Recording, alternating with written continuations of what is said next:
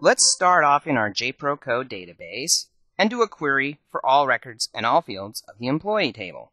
Select star from employee. And we see our 12 records.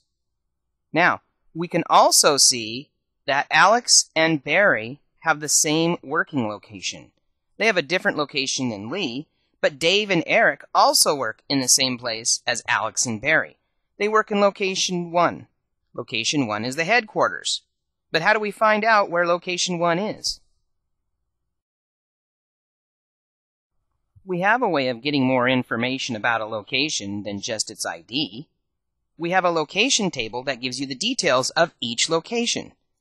Let's write a select query from the location table. Location is Seattle, Washington, more specifically 111 First Street. So by running both of these queries at the same time, we can see that Alex Adams works at location 1, which is in Seattle, Washington. Barry Brown also works in location 1, which is Seattle, Washington. Lee Osaka works in location 2, which is on 2nd Avenue in Boston. So this second table is known as a lookup table. It contains more detailed information about the location ID as referenced from the employee table. Figure 3.2 in your book gives you another view of this. As you can see, Alex Adams has a location ID of 1. By looking up in the location table for more detail of that, we can see he is 111 First Street, Seattle, Washington for his work location. As a matter of fact, this process would be repeated for every employee in the employee table who has a location ID of 1. Now, why do we just store location ID 1 in the employee table rather than repeatedly storing Seattle, Washington, 111 First Street? This process of normalizing your database into related tables saves a lot of space. It also makes updating and maintenance of the database far easier. For example, let's say you had 1,000 employees in Seattle and you wanted to move to a nearby street named 545 Pike. Well, all you'd have to do is change that one record in the location table rather than changing every single record of every employee who works at Seattle. So for the sake of space and maintenance, a database must be normalized. Well, that kind of makes reporting a little more difficult. If you wanted to see a list of employees and the details of where they work, you got to run 2 queries and look for the corresponding field in each table and then put them together. Well, you can actually view all of this information in one query, and that's what we're going to show you. Okay, I'm giving myself the maximum amount of room since we're working with 2 tables at once. Let's start off by looking at the employee table. 7 fields, 12 records. Location ID 1 is the most popular. Let's look at just the location table. Location 1 is Seattle, all the details, and all of the other locations are listed. Running both of them at once solves a few riddles. We know Alex Adams works in Seattle. Barry Brown works in Seattle. Lee works in Boston. But what if I wanted the word Seattle to appear over here? Not just city, but all fields of the location table next to the employee. How do we put 2 tables in one from clause? Well, we can do this if we know how these tables relate, and we do. We both know they have a location ID. But to be more specific, these are 2 different fields. This one is the employee.location ID, and this field is the location.location ID field. To properly name a field, you need to specify the table name with a dot and then the field name. Let's put both of these tables in the same from clause, and we're going to separate it with the word inner join. Inner came from equijoin, which means equal. These tables have something that they equate on, and you can relate them to.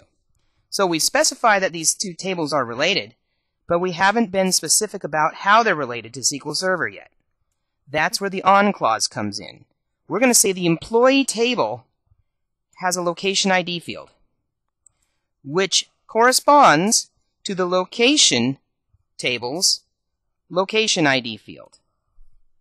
Run this query, and notice the location fields appear to the right of each matching record of the location ID from the employee table, and you get the complete report in one view. Here's another example of a good use of an inner join. Looking at the employee table, we've got no idea who makes how much money. How much does Alex Adams make per year or per hour? How much does Barry Brown make? Well, if we have their employee ID and we look in the pay rates table, select star from pay rates, and run just this query, we can see employee number 1 makes $75,000 a year. Employee number 2 makes $78,000 per year. Run both these queries at once, and we get a sort of report. We have to kind of look back and forth. How much does Lee make? $45 an hour.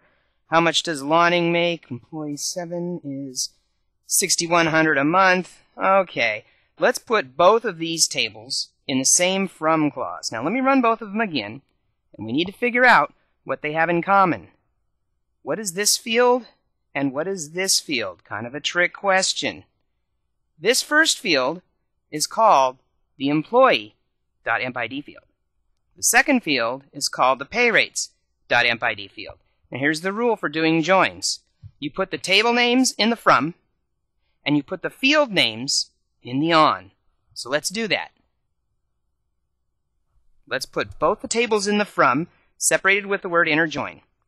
Now we need to name the two fields that they will connect on explicitly. On employee.empid equals payrates.empid. Run it, and we can see the exact pay of each and every employee. Time for Lab 3.1 on inner joins, Skill Check 1. In one query, you want to see the employees and cities where they work. You know that the two tables share a common location ID field. From JProCo, query both tables by joining them on this field. Your field select list should include first name, last name from the employee table, city and state from the location table. When you're done, your screen should resemble figure 3.8.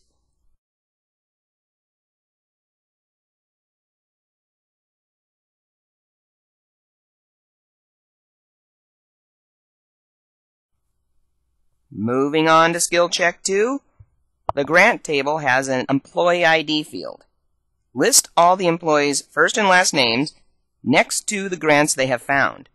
Show the first name, last name, grant name, and amount fields. When you're done, your screen should resemble figure 3.9.